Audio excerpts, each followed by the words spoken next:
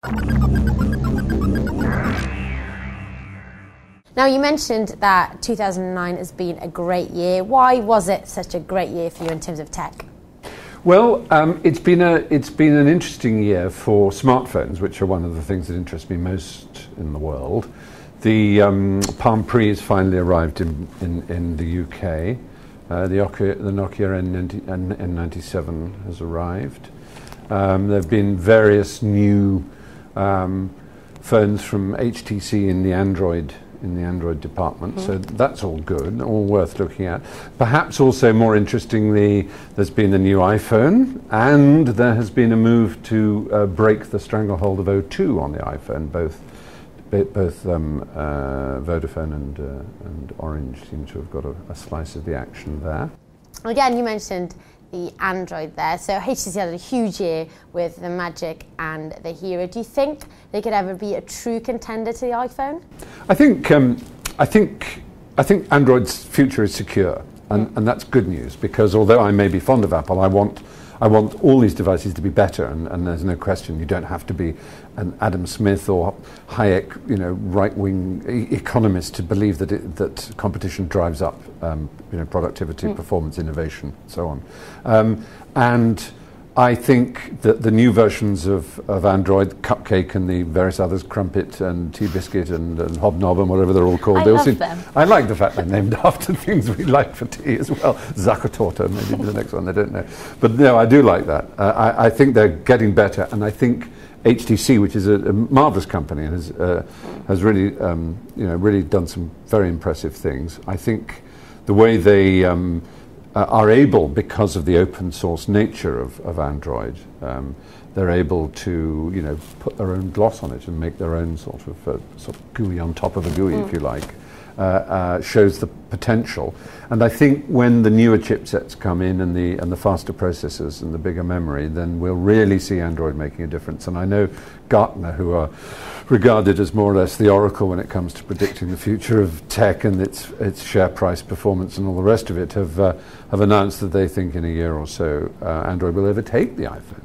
Okay. I mean, well, there is the fact that Samsung and LG and so many other handset manufacturers are beginning to produce Android phones. So I think they're just sheer force of numbers, and it's a shame for dear old Symbian, which has just not kept up with the times at all, I fear. And Sony Ericsson and Nokia are revealing themselves, giants as they were, to be so behind the curve in this department, and they may suffer as a result, I don't know.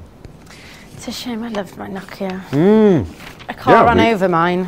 We all owe so much to Nokia. I mean, they sort of set the standard for so much that we came to expect from, I remember when the move to GSM came and Nokia suddenly were really innovating all the time, and just proves the endless truth that you can't sit still in this business. You really can't.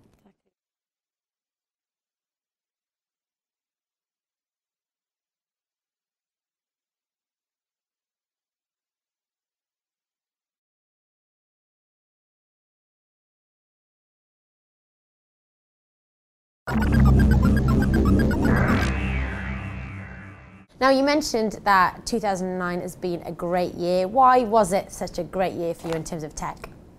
Well, it's been an interesting year for smartphones, which are one of the things that interest me most in the world.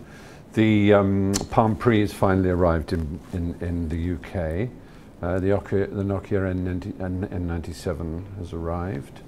There have been various new phones from HTC in the Android department, so that's all good, all worth looking at.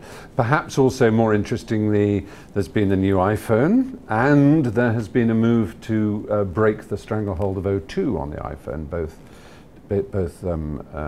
Vodafone and Orange seem to have got a slice of the action there. Again, you mentioned the Android there. So HTC had a huge year with the Magic and the Hero. Do you think they could ever be a true contender to the iPhone? I think Android's future is secure, and that's good news, because although I may be fond of Apple, I want I want all these devices to be better, and there's no question you don't have to be an Adam Smith or Hayek, right-wing economist to believe that competition drives up, productivity, performance, innovation, so on. And I think that the new versions of Android, Cupcake and the various others, Crumpet and Tea Biscuit and Hobnob and whatever they're all called. I love them. I like the fact they're named after things we like for tea as well. Zuckertorte, maybe the next one, I don't know. But no, I do like that. I think they're getting better, and I think HTC, which is a marvelous company, has really, really done some very impressive things. I think the way they are able, because of the open source nature of Android, they're able to put their own gloss on it and make their own sort of GUI on top of a GUI, if you like.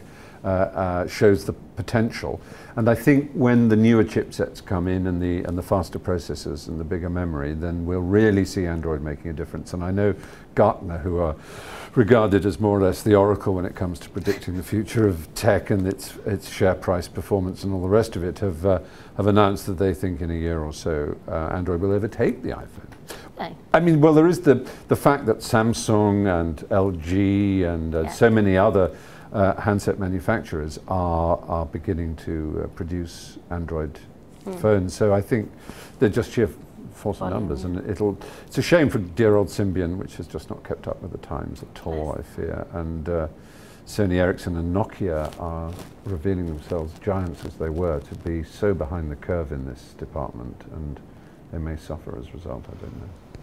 It's a shame. I loved my Nokia. I can't run over mine. We all owe so much to Nokia. I mean, they sort of set the standard for so much that we came to expect from, I remember when the move to GSM came and Nokia suddenly were really innovating all the time, and just proves the endless truth that you can't sit still in this business. You really can't.